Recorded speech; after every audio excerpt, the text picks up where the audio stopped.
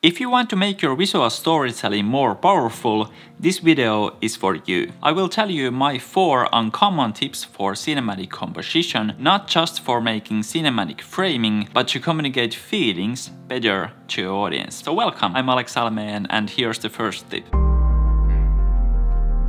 If you want to communicate that your character is very alone or very powerless, framing your character on the bottom of the frame is a very effective way to communicate that feeling to your audience. It works because it makes your audience feel that this character is not in control of this environment. Instead, it feels that your character is just a small thing in a big world. So for communicating powerlessness and loneliness, this kind of framing works often very well. Often when we learn about compositions for especially these kind of close-up shots about faces, the most common way to frame shot like this is to leave space next to your character face and eyes. But if you want to communicate that your character is like stuck in the situation or facing some obstacle, framing like this is a very simple way to do that. By framing your character facing the edge of the frame is like a very practical way to showcase that there is like that mental wall in front of him. And why I think this works so well to communicate that feeling is because like literally there is no space to move on or forward in your frame for your character.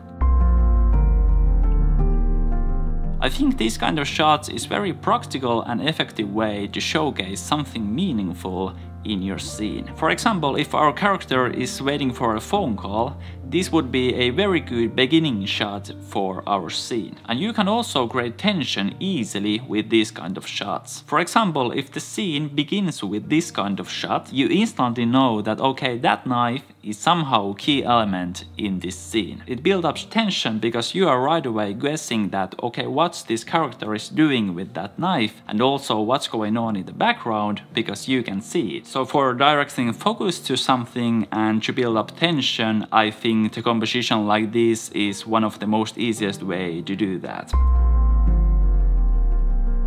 Low-angle shots are often used to communicate power and status of your character. But there is also something else what you can communicate with the low-angle shots. I like to use especially close-up low-angle shots when I want to communicate that my character is realizing or thinking something important. Why I want to do this with the low-angle shots is because often it eliminates everything else from the background of your shot. This makes us focus more on the expressions of the character because there are no distractions in the frame.